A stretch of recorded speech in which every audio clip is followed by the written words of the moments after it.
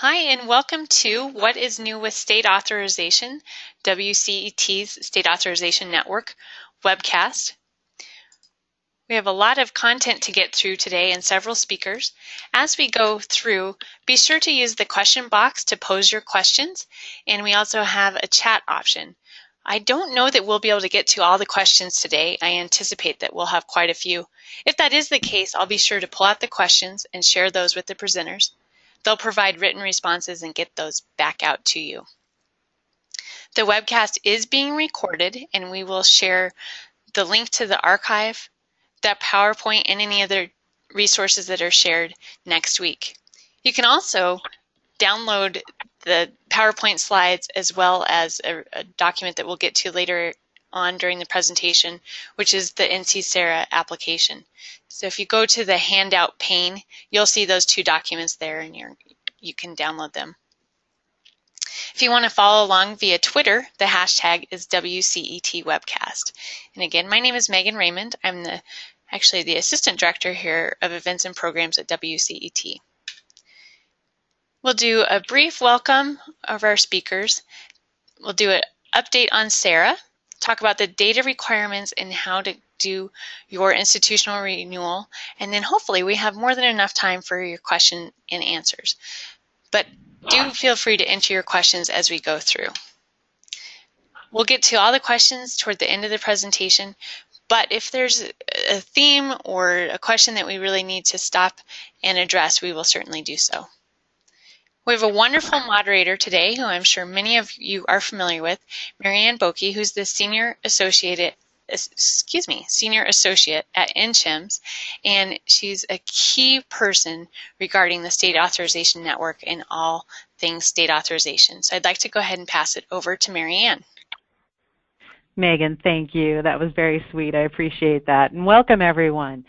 What I'd like to do is just spend a few minutes introducing our speakers, and then we'll turn this over to them because I believe we just have an hour. And as Megan said, we do want to have time for those questions at the end.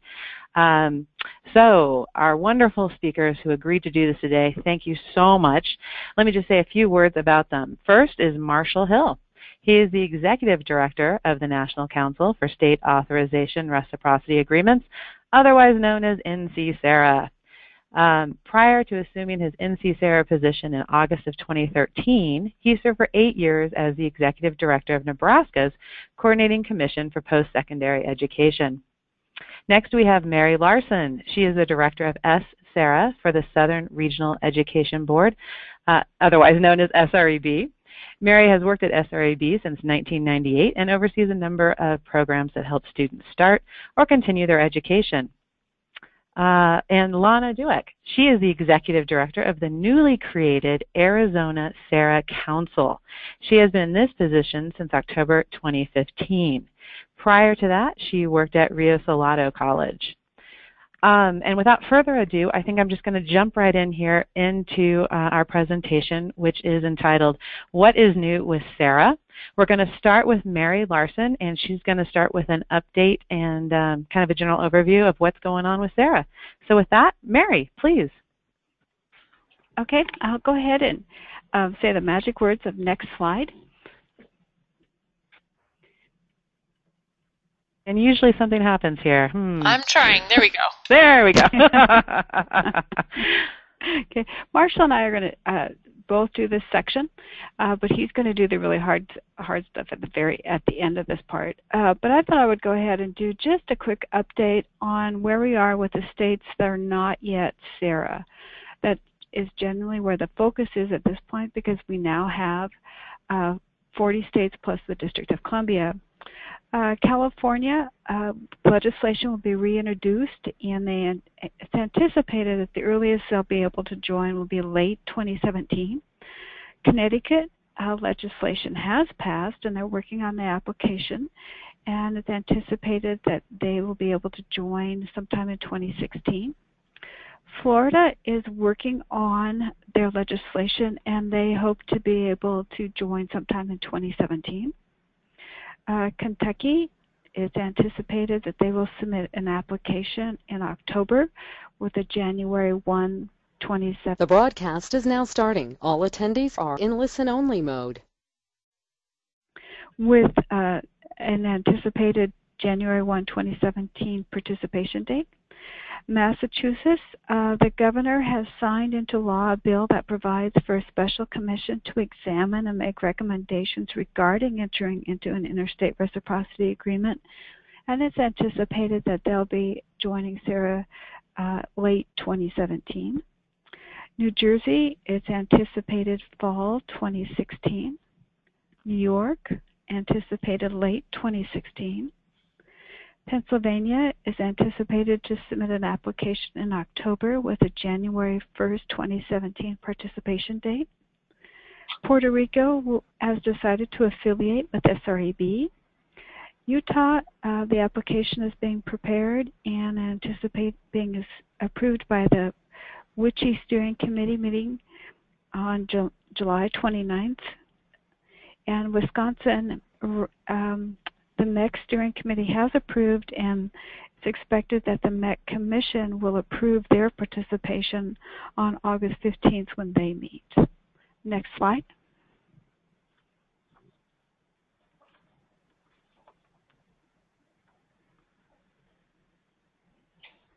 And the next one. So as of today, we're actually a bit past this. We're at, I believe, 970 some odd institutions, and we're anxiously awaiting institution number 1,000, and we'll wave the flags when that occurs. One other thing to say about the institutions is that we're now having many institutions renew, and institutions are renewing at just about 100% rate. If we find that an institution doesn't appear to be renewing, with a little more effort, we usually discover that that's a communications problem on campus. So virtually all institutions appear to be renewing. Next slide.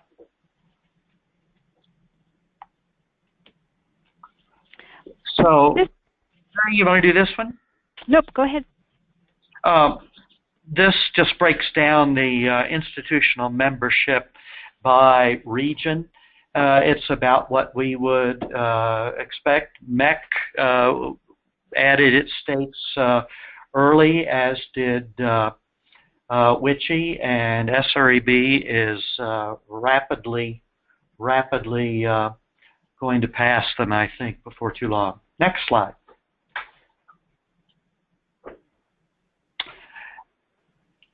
Go ahead, Mary. Okay.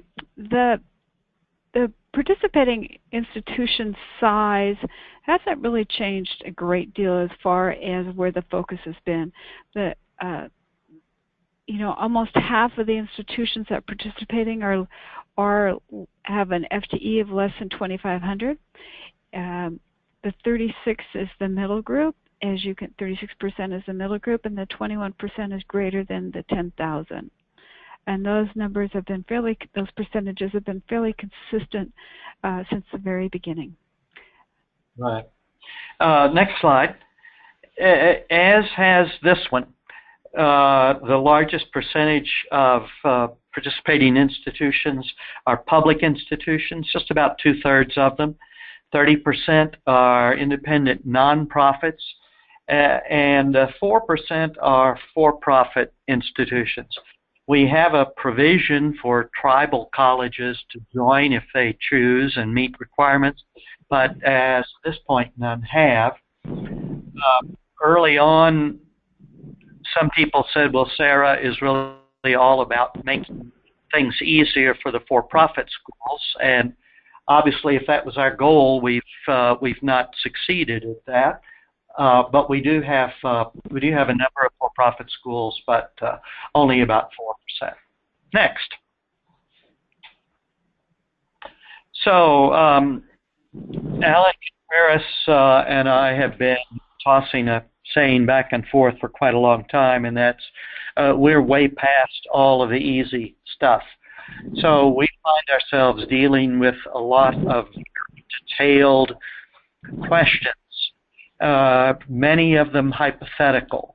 Well, how would SARA deal with and then a description of very complicated issues.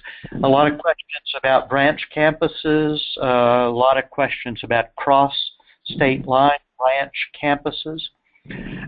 Our way to approach these questions and issues is often to put together working groups which delve into the minutia, make recommendations. We those often to the regional steering committees for their feedback, and then at some point I decide what to do about them.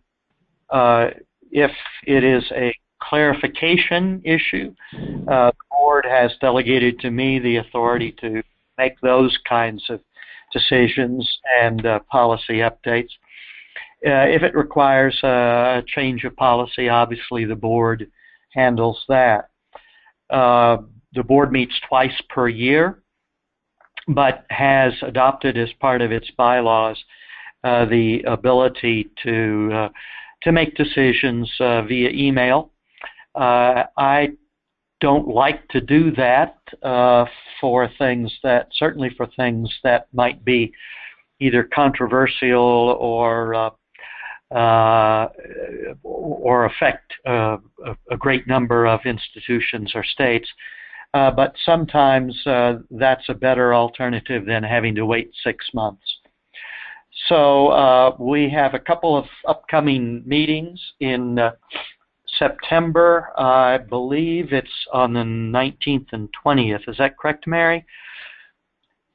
For yes, I state, believe it is. yes.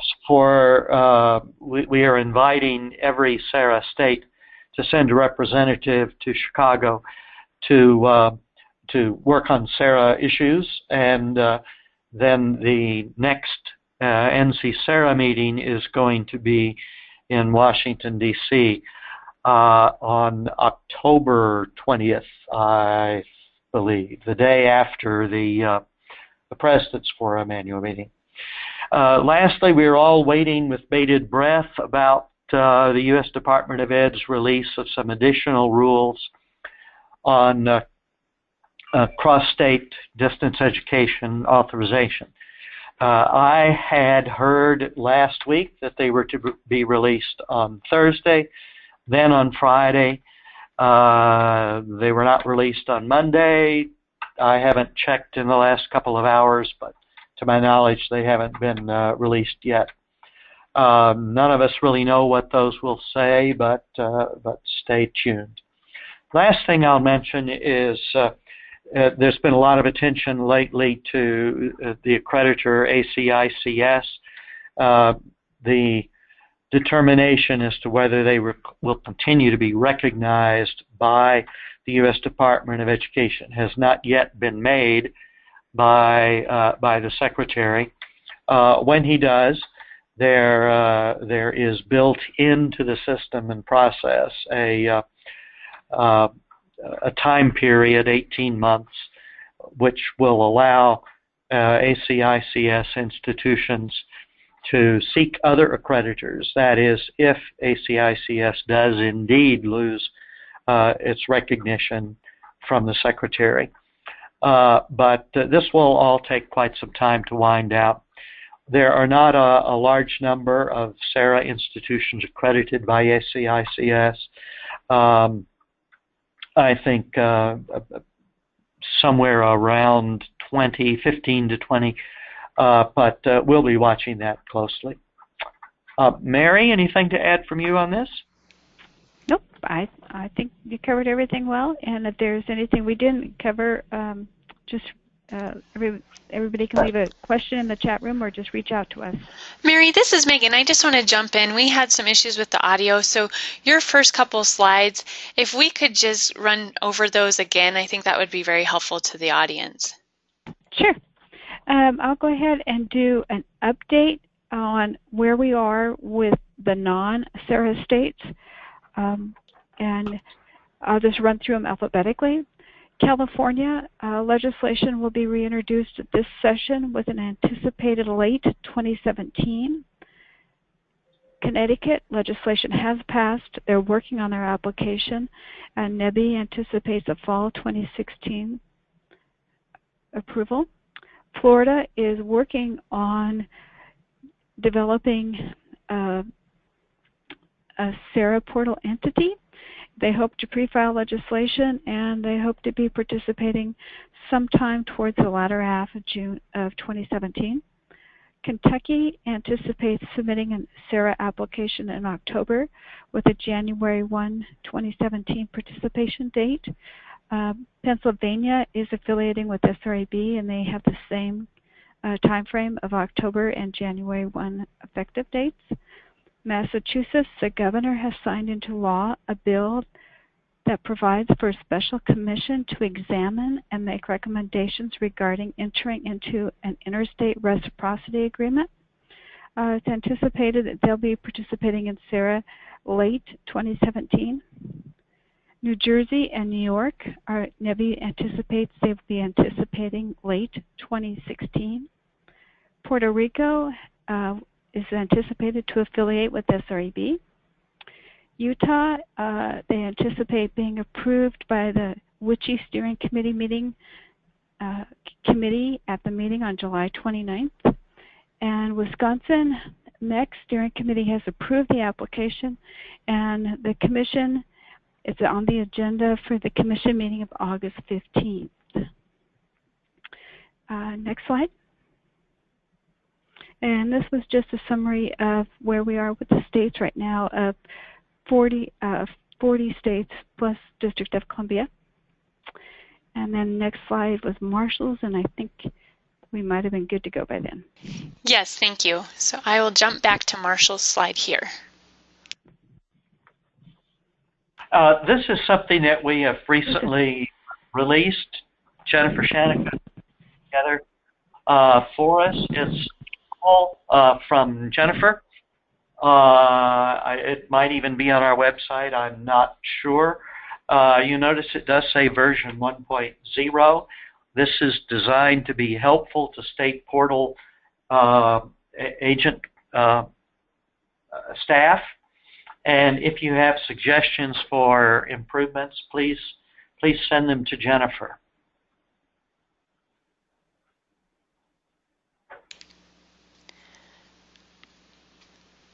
Great, thank you so much. So now we'll move over to Lana, who will give us the SARA data requirements and SARA institutional renewal overview.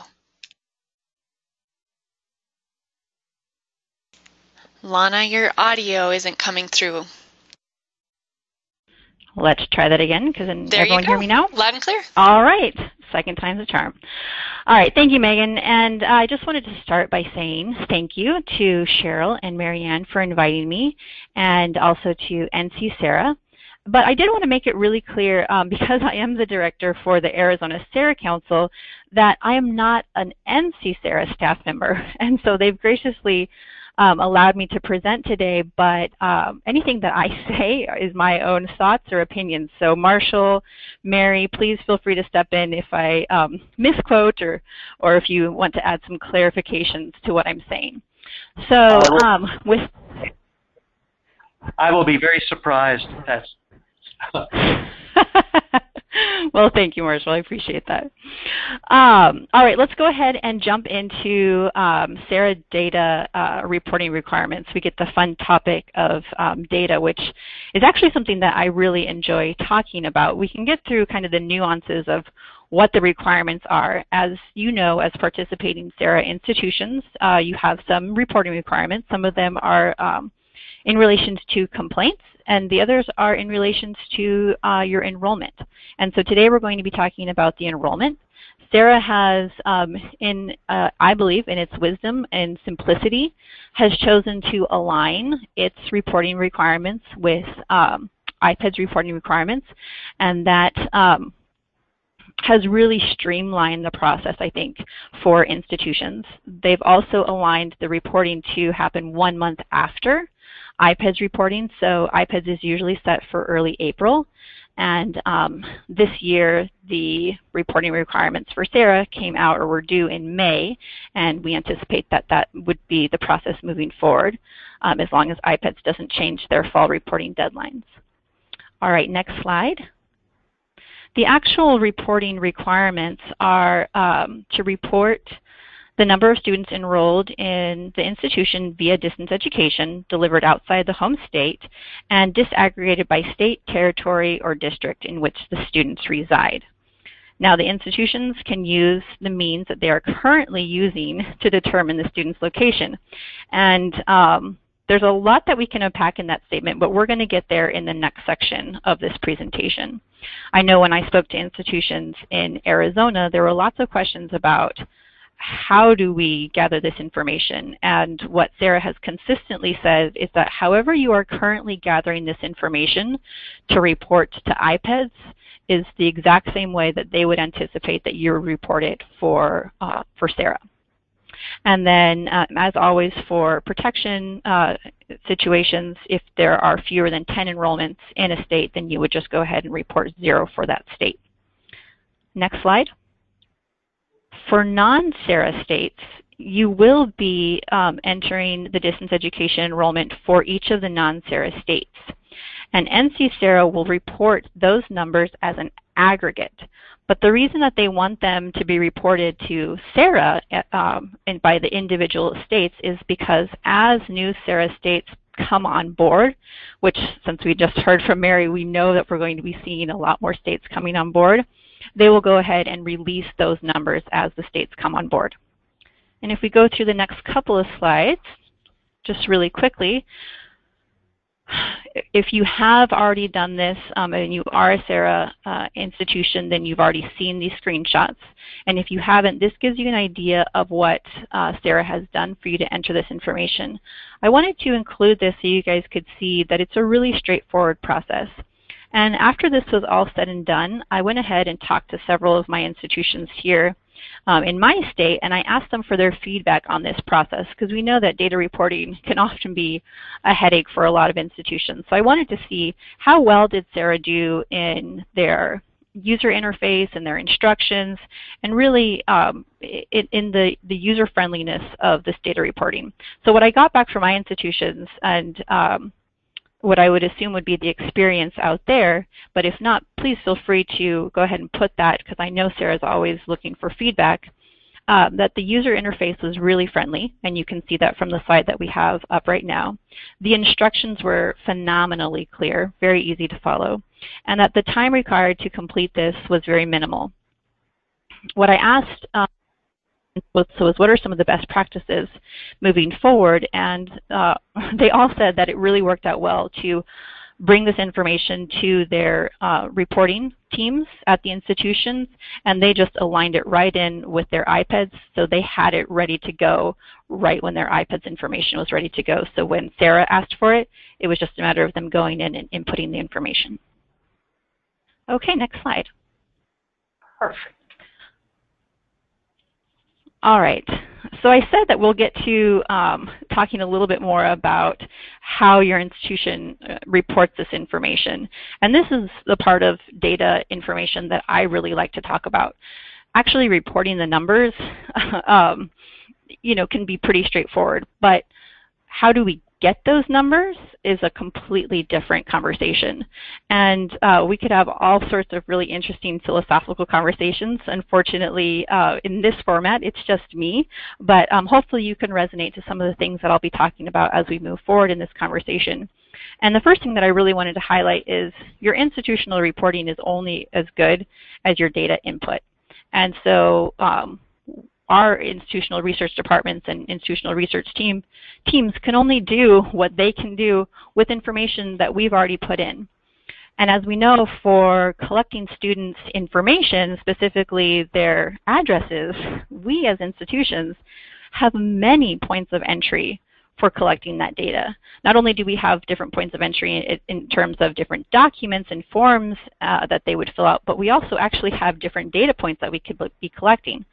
I put just a couple up here in terms of your FAFSA, mailing address, permanent address to give as examples, but I think all of you out there could probably list off 3 more that your institutions may be collecting on students. So it really becomes a question of how do we find our students when we actually start doing this reporting? We can go ahead and move on to the next slide.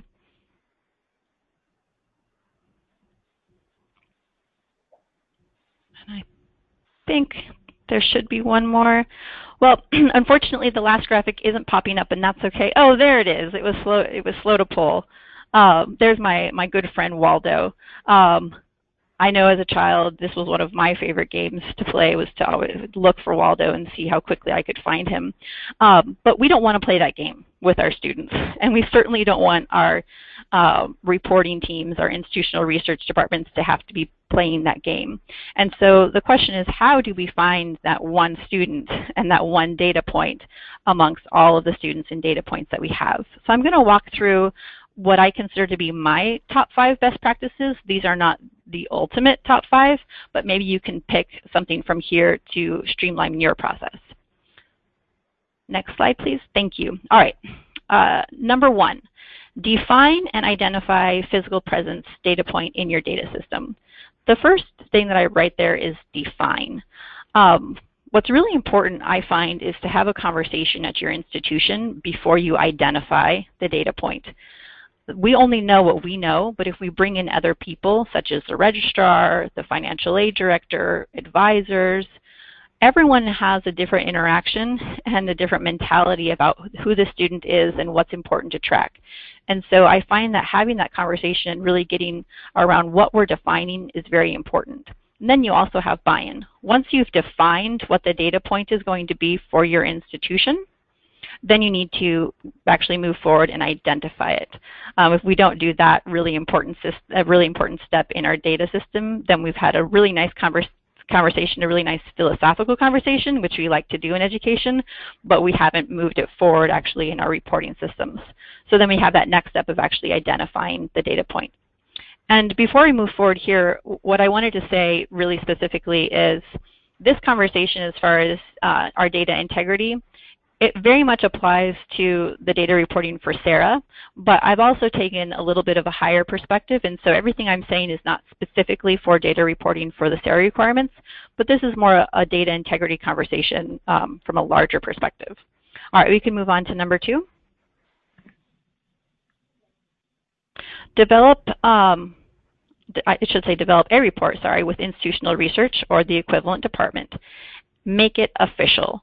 And this is one that I really like to talk about and have a conversation with my institution. I'm sure for those of you who are out there doing the reporting, you may have an Excel spreadsheet that you're tracking manually. You're speaking to an advisor that you know in that department, and they're helping you get students, however it is that you've gone through the back door. And I very much applaud those efforts because state authorization is not always on the forefront of every institution's top 10 list of things to get done. However, when it comes to reporting, we really need to elevate our reports and make them official. And there is an institutional research or equivalent department at your institution. If you're not already getting your information from that department, it would really behoove you. The reason for this, and we're going to talk about this a little bit more in one of the next steps, is because we're laying the foundation for the eventual uh-oh situation. A student got through, or there is an external audit. And so we really want to say that we've worked with the official department and not an Excel or some type of manual tracking that we've been doing on our own, even though that's our best effort. So really go the extra mile and try to get your report coming from the official data office in your institution. Number 3. These are some tips. When I look at reports, I'm sure that your institutions are very similar to ones that I've worked in. We don't want to create just one more report for a single use.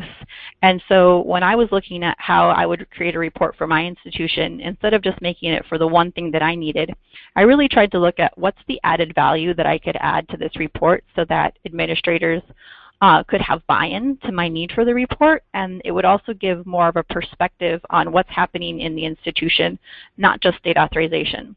And so these are some data points that I've put together that could add value to a report that you may just need for yourself. So at the institutional level, we're looking at, and this is by state, head count in a state, hours attempted, hours completed, tuition generated, and debt on that state. At the program level, head count by declared program, head count by awarded program, so we can really start to see who's progressing and who's actually moving through their programs at the state level. And then at the course level, the course head count. When you have all this information by state, now we're not just talking about reporting, but you're able to have really strategic and intelligent conversations at your institution about what's happening in your state and does it make sense to pursue more in that state or to dial back. Next slide, please. All right, number 3. This is where you really need to become the Sherlock of your institution and a detective. And so we've already identified our data point in our student information system, but if you're like me, there's always someone in your institution who maybe doesn't follow all the protocols or who is out there doing something and they've been doing this for the last 30 years, and why do they need to be reporting it now? What we want to do with this next level of the programmatic and activity-based survey is find those. And we're not finding them to report on them, we're finding them so that we have a real important and holistic perspective as what's happening at our institution, state by state. And so what I've done, and I think I've shared a version of this with WCET Stan before, is created a survey that I can send out to my faculty, to deans, to internship coordinators, and they can help me find what we're doing out of state that wouldn't necessarily come up in the student information system. Specifically, some high-profile examples would be student teaching, clinical placements, internships, anything of that sort that may not readily be found in your information system. This is where you want to survey, so that you have that holistic perspective of every state. And we can move on to number 4. Once you have the data point in your system and now you have the survey, you need to establish a review cycle to monitor and update. And we talked about before using the institutional research department and how what we're really doing is laying that foundation. We're doing that with the institutional research department to create an official report. And now here with our review cycle to monitor and update, we're also creating another layer of protection. So in state authorization, we know that the regulations change often. We know that our students move, and a review cycle helps you stay on top of those situations without having to update it on a daily basis, and really getting you proactive of the situation instead of reactive. And so let's just say, for an example, a student moves to a state where you don't have authorization. And at the same time, this is just a really bad week, you're going to have an audit by the Department of Education, and they find this student in a state that you're not authorized. What you can do if you have a review cycle is say, the last time that this state was reviewed was X date, and student moved after that date. The next time we would have reviewed would have been this date, and we would have caught them at that time and brought them into the fold. So you're trying to create layers of protection both for yourself and for the students, so that you really know that you're on top of the situation. And we can move to our final one, number 5, communication. We are, in our human nature, are really great at creating plans and having meetings, but then sometimes we don't remember to tell all the impacted people exactly what it is that we are doing. And this can be the downfall of really any great plan. And so I say communicate proactively with students and internal stakeholders.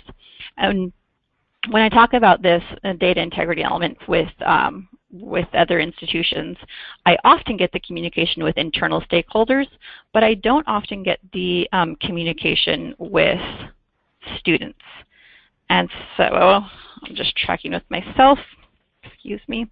And so if we move to the next slide, I wanted to give you some examples of what exactly do I mean by communication.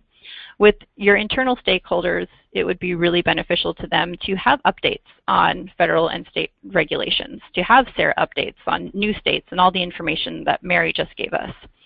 to have the information from your IR report and your surveys. That is really valuable information I've found at institutions for other departments, for advising, for marketing, really strategic information for them to be able to see what are the new avenues that are opening for the institution. And then internal policy changes and data tracking and reporting. So for instance, if you have a policy on a student and when they move from a state to another state, if there's a change made to that policy, really, really important information to communicate out. And finally, to students, we want our students to know what our policies are. We want them to know the importance of accurate data. And that importance one is really important because students often get hit a lot with entering their information, and it can be a little bit redundant for students. So when we communicate proactively with them why we're doing this and how it's beneficial to them, they're going to be more apt to give us that up-to-date information. All right, we can move on to the next section. And this next section is, absolutely. This is Marianne, sorry. I actually have just two really quick questions to ask you, and I wanted to ask them while we were still talking about the data collections. The first is, would you mind talking just a little bit about how and why SARA is collecting information above 10? And Marshall, feel free to jump in here too. There was just a question about why aren't we just putting all of our numbers into the data so that you have it? Why are we not doing it if it's under 10? Yeah. There's really only one reason, and that was expressed concerns early on from people who believed that if institutions were saying that they had 3 students in the state of Wyoming, somebody could figure out who those 3 students were. Personally, I believe that that this is an unfounded concern. But we heard back from a number of institutions that they had a concern about that. There was discussion about whether it should be 5 or 10. Frankly, to lessen their concern, we settled on 10. Excellent. I understand that in distance education people on campuses would like to be able to show their institutions large numbers of people that they are impacting around the country, and sometimes those large numbers are aggregates of a whole bunch of smaller numbers. But that was the reason. I don't know how well-founded it is, and we will take another look at that. Marshall, thank you. That's excellent. And one last question for you, Lana, before we move into your next slide. And I know you touched on this a little bit, but I have a feeling other people are wondering about this besides the one question I got.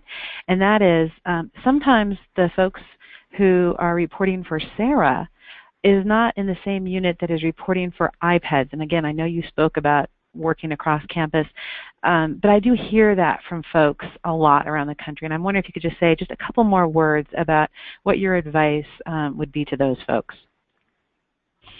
Absolutely. My advice is that if you are not the person who's generating the iPads report, which I would assume would be a large number of people, then this is the perfect opportunity to network across the institution. And I know that I said that early on, and I just said it very quickly, but what I hear often when I speak to people doing this type of work, and by this type of work I mean state authorization SARA work, is we find ourselves in silos. And because this work isn't always the highest of priority at institutions, people doing this work get very creative and very good at working in their silo and working around that silo. And so what I would say is that use this SARA leverage. I think SARA has really elevated the state authorization conversation. Your president or your chief academic officer has signed the SARA application for your institution to participate, so they should know about this. Use that platform as leverage to really start building your network and to reach out to your IR department, to reach out to your iPads folks. give them a little bit of education as to what SARA is and how it benefits them, and how, if they can tack this reporting on at the beginning of their IPEDS reporting, how much easier it will be for both departments, you and them, when the reporting actually comes. Lana, thank you. That's excellent. I know there are a few other questions here, but I'm going to hold those to the end because they're a little bit more general. So Lana, I'm going to give the mic back to you. Okay, so thank you. Institutional renewals. There's a lot of information on this slide, and NC-SARA has a great website that has all this information as well. So I'm not going to go through these piece by piece, but instead I'm going to speak kind of broad strokes about the renewal process.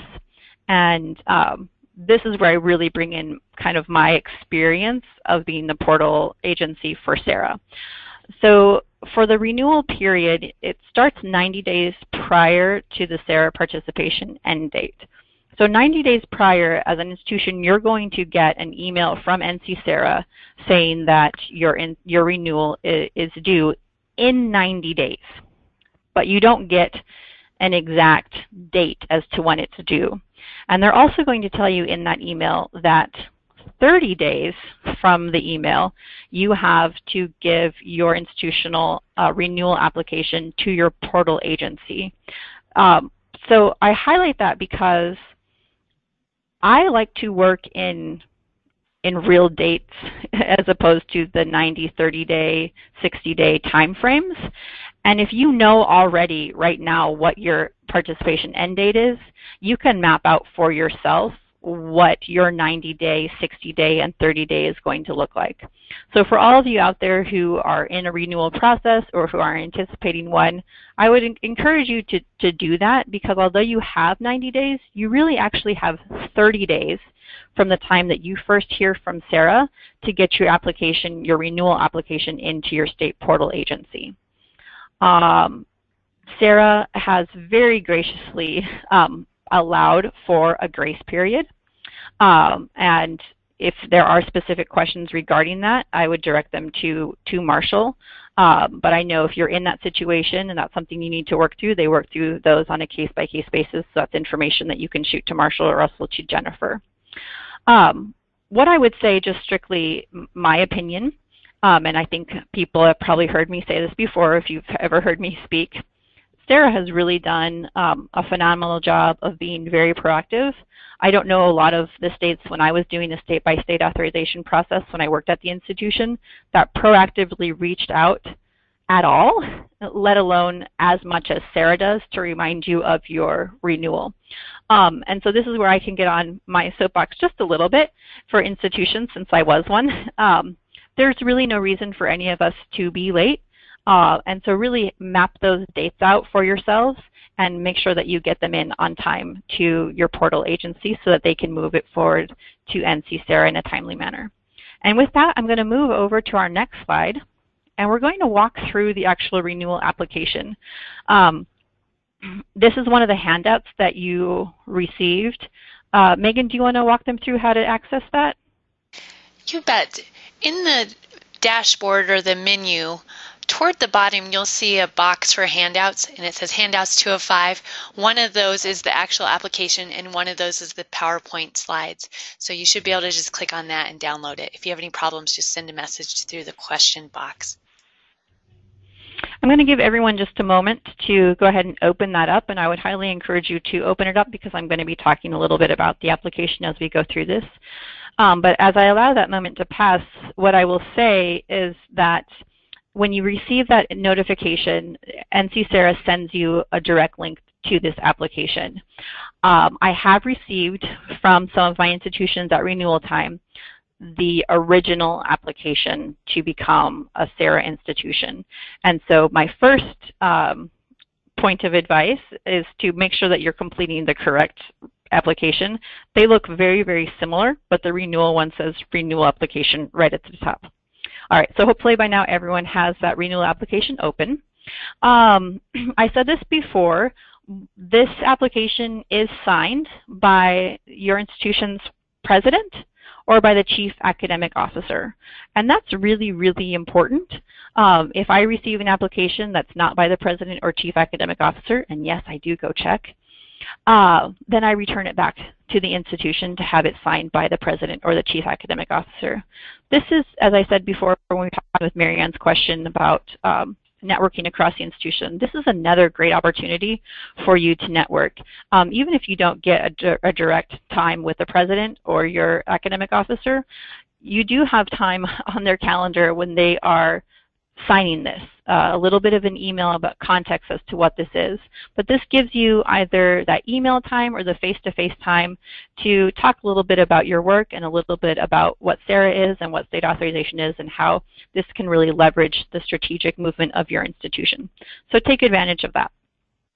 The next thing I'll say is that if you'll kindly do us a favor, for those of us who are working through these applications, you'll see on the right-hand side of the application there's a yes and no checkbox all the way down, and right above it it says state. That's for the state portal agencies, and I get a lot of applications that the institution has gone ahead and marked all the yeses for us. So if you'd kindly just leave all of those blank, and we'll work through those as we receive your applications. The next thing, and this is different from the initial application to become a SARA institution, is you'll see on page 2, kind of right in the middle, one of the boxes says link to complaint system. And in here you're going to provide the URL to your institution's complaint system. Now what I've seen when I've reviewed these are some really nice complaint processes. But what we're looking for is not only your complaint process, but one of the requirements and one of the things that SARA participating institutions agree to become a SARA institution is that SARA does have the right, students that are participating under SARA do have the right, after they've gone through their institutional process, if they are not satisfied with that, they do have the right to appeal any non-instructional complaints to the SARA portal agency. So go ahead, if you haven't already taken the time to update your complaint process to include that appeal. And I know for a lot of my institutions, they wanted to see the exact policy for SARA, and if that's one of the questions, I'm sure Marshall or Mary, but I also have it, I'd be happy to send that out. But I see a lot of these complaints that come in that aren't complete. So go ahead and have those complaint processes updated. And then the next one, as we're scrolling through, you'll have the fees. And what I just want to say about the fees is that there are the 2 separate fees, potentially. If your state has an additional state fee beyond what NC SARA has, then you'll be sending in 2 separate fees.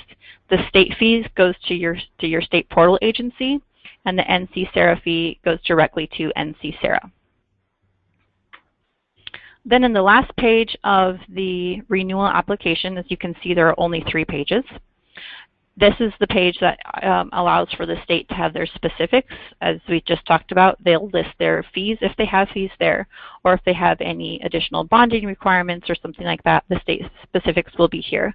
What I will say is that because SARA sends out a direct link, the state specifics might not be on this renewal, so go ahead and check with your state portal agency if you have additional requirements from them.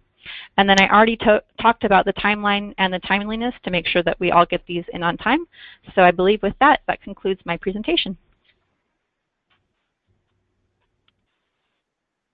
Lana, thank you so much.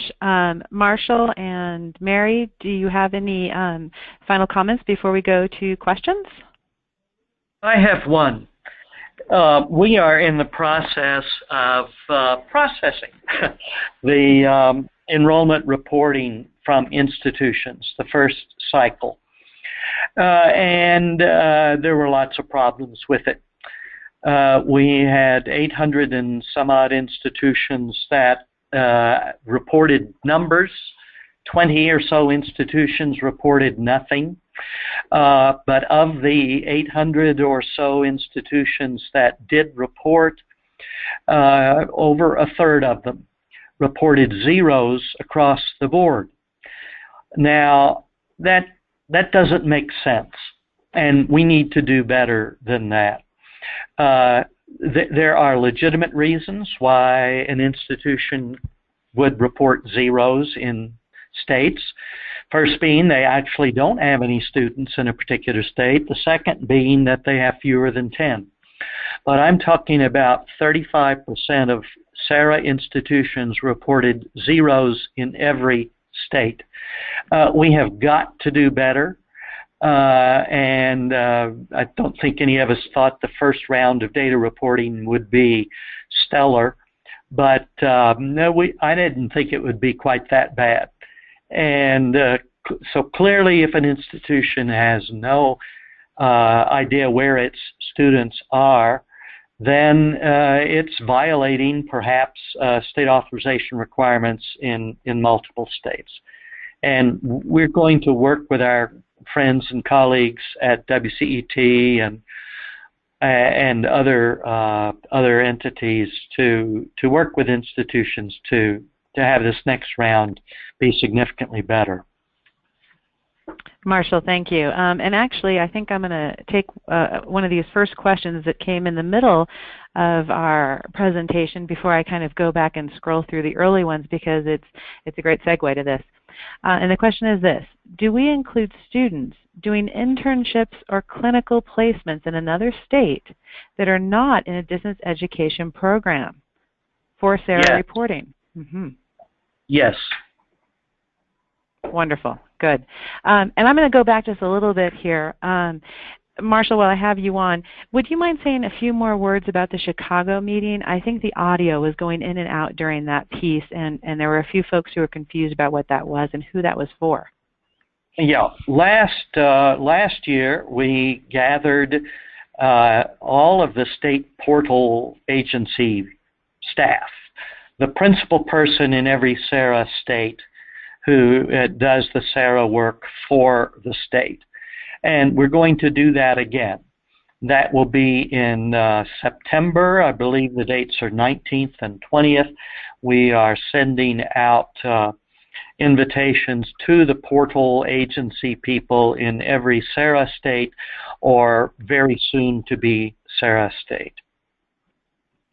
Marshall, this is Mary. Just because of the size of the meeting, you might want to remind everybody it is limited to just one person from that SARA portal entity. Right. This is a good example of there's no way to please everyone. But that's what we have decided to do in order to ensure that there is sufficient opportunity for people to ask questions, talk with one another, and so forth. Excellent. And actually, we've had just kind of a flurry of activity going back to that first question that I asked you about non-distance education students who are taking a clinical or doing a rotation of some sort in another state. Maybe just talk for us a few more minutes, Marshall, about the reporting that you need to do for SARA from an institution that obviously is a SARA institution. What kind of reporting do they need to do? I think there's some confusion about if they're SARA, they don't report it. So I don't want to say more than that and mess it up more, but just speak for a few more minutes about that. Sure. We have from the beginning said that SARA was about distance education and not just online education. So students do multiple things away from their home campuses, and they do them across state lines. And in many cases, those activities would trigger physical presence in many states. And so as part of our agreement with state regulators during the development of SARA, we agreed that we would collect that information and report it in the aggregate. So yes, if your institution places psychology students in clinical rotations in hospital settings in another state, we ask you to report those. In most states, they would trigger physical presence, or in many states at least, and a certain amount of that activity is covered under SARA, so we ask you to report it. Excellent, thank you. And for those of you who are asking a few more detailed questions about this, I will go ahead and work with Marshall to put a little statement together and get it out to everyone. But we're limited on time, and I want to get to a few other types of questions just so we can do that. So going back to some of the earlier things that were talked about, Lana, and maybe you can speak to this, and Marshall and Mary jump in too. There was one question from someone who wanted to know, what do you do if your portal agency isn't being as responsive as you would like them to be? For example, she pointed out that in her state, it's taking up to 90 days to get responses for things. Any general advice for those folks? Give a heads up to the SARA director at the regional level, and they will nudge the state. Very good advice. And Lana, any thoughts about being patient and understanding that people are still setting these processes up? Can you guys hear me now? Yes. Okay, good. Yeah, I was going to echo exactly what Marshall said, to let your regional director know. That is very, very sound advice. SARA is small. There's only one portal agency for every state and the 4 regional directors. So they know all of their states and all their portal agency leaders. And as Marshall also did highlight, we are all meeting in September, so that would be a great time to discuss that. In terms of from the institutional perspective,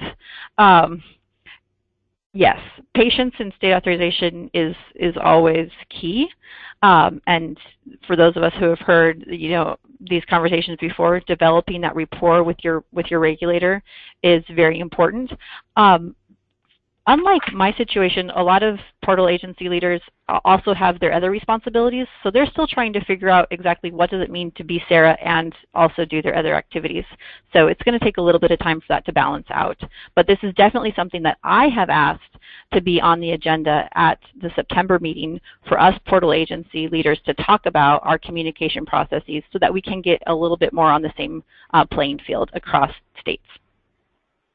This is Mary. One thing I would point out, in some of the states, while there might be there is going to be the state portal entity contact, all the decisions are made when the commission or a board meets. And if that board only meets 3 or 4 times a year, you won't get any kind of a decision until after that board meets. You should ideally hear back from the state portal contact that, the application has gone forward, but that until that board meets, there won't be a final decision made on your application. Excellent. Thank you. I think that was very helpful. Lana, this one might be for you. This is a question about the initial SARA application. The question is this: does the state portal agency determine what analysis evidence is required for the interregional guidelines for the evaluation of distance education piece, or does SARA determine that? Okay, I'll be brief on this one since I am aware of the time. And it's a great question. We get this one a lot. These are meant to be provided to institutions as best practices. When you submit your application, your initial application, we are not anticipating seeing documents or other forms of evidence for all of the CREC guidelines, but we are asking that you are saying that you are abiding by these sets of best practices. And in the event, after you've been approved, something comes to our attention either at the state level or at the national level that you are not abiding by these, that's when we would go back and ask for that evidence to show how it is that you are completing those guidelines. Excellent. Thank you. Very good. I think we have time for maybe 1 or 2 more questions. I got one early on, and I really wanted to touch on this. One of the participants wanted to know about Secretary of States. And I know we've talked about that on various other webcasts, but I think it's still a little murky for folks. Mary or Marshall, do you want to jump in and just talk about the role of Secretary of States in the realm of SARA? Yeah, secretaries of state do whatever they do in all sorts of different ways, and SARA, membership in SARA, participation in SARA by an institution does nothing to deal with any requirements of a Secretary of State.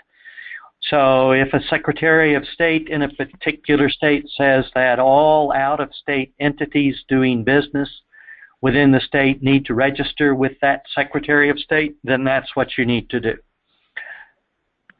Yep, excellent, very good.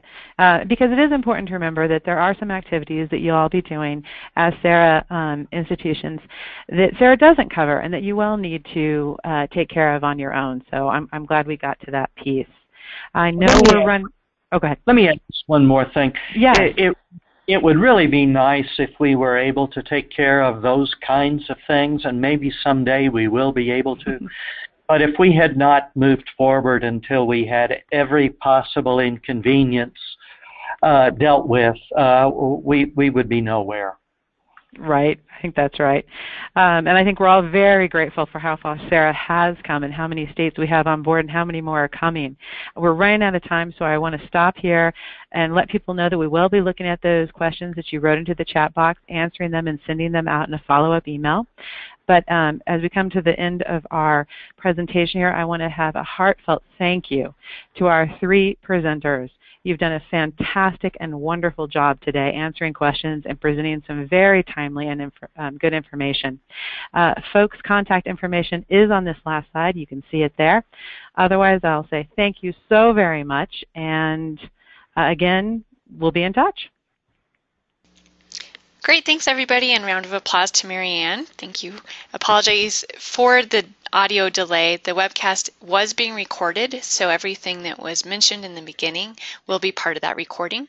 If you registered for the webcast, you will receive a link to the recording, and I'll also send it out to all registrants next week. So again, thank you, and we'll see you on the next state authorization webcast. Thank you, Megan. Fantastic job.